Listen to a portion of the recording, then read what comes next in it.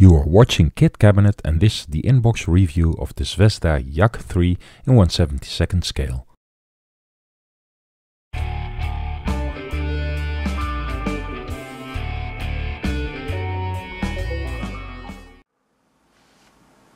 Okay, now this kit has been out for some time now, a couple of years. And this is a Yak3 from Zvezda. And it's a snap fit kit, but as you will see in a minute, it's a very nice and well detailed snap kit. Let's have a look inside. Okay, so here we have the main sprues, and the first thing you can see is that it looks just like a normal kit, normal 1/72 scale kit.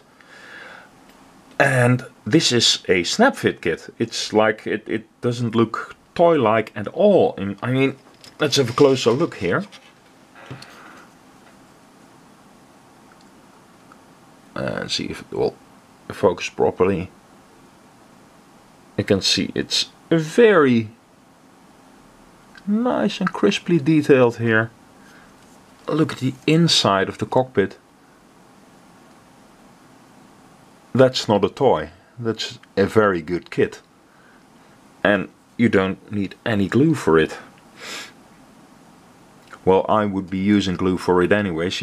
Like, you click it together, and then I would use like Tamiya extra thin cement.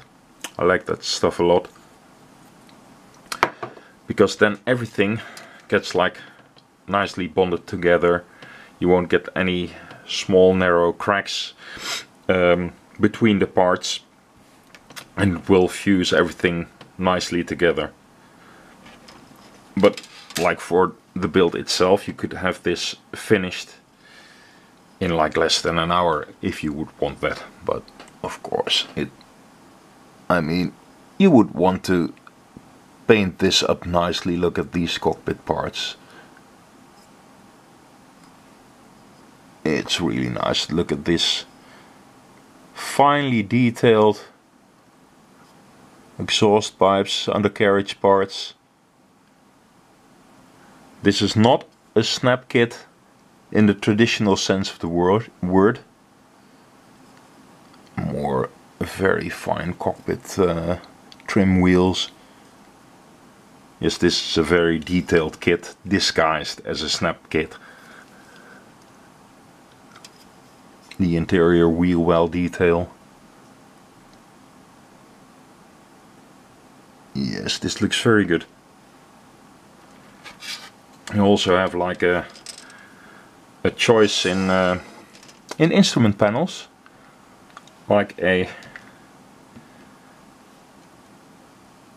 one with the dials in raised detail, and one without, like a clean one. If you would want to put a decal on there. Here we even have a multiple part pilot, which looks, at first view, looks very convincing.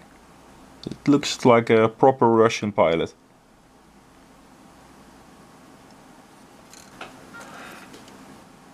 The transparencies, the distortion isn't too bad. There's some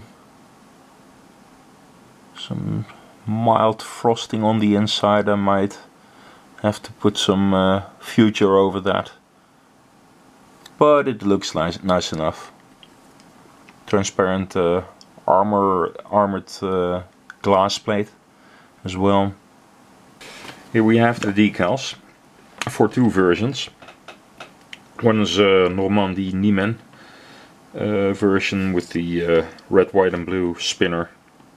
It's the, which one? I believe it's the number 6 white 6 is the Normandy Niemen version.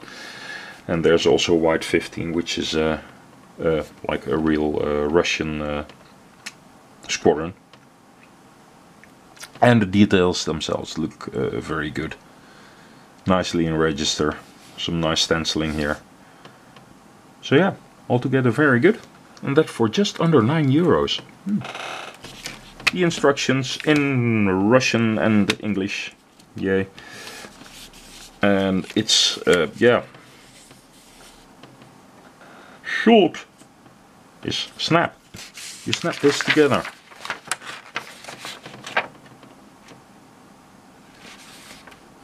Yeah, it's as easy as a snap kit.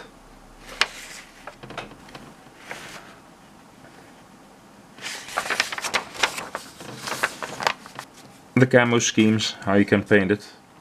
I think that would be like the part of the model that would take most time, like give it a nice paint job, because this should go together in a breeze.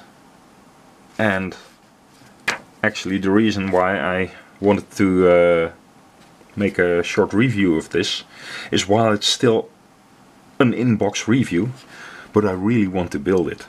So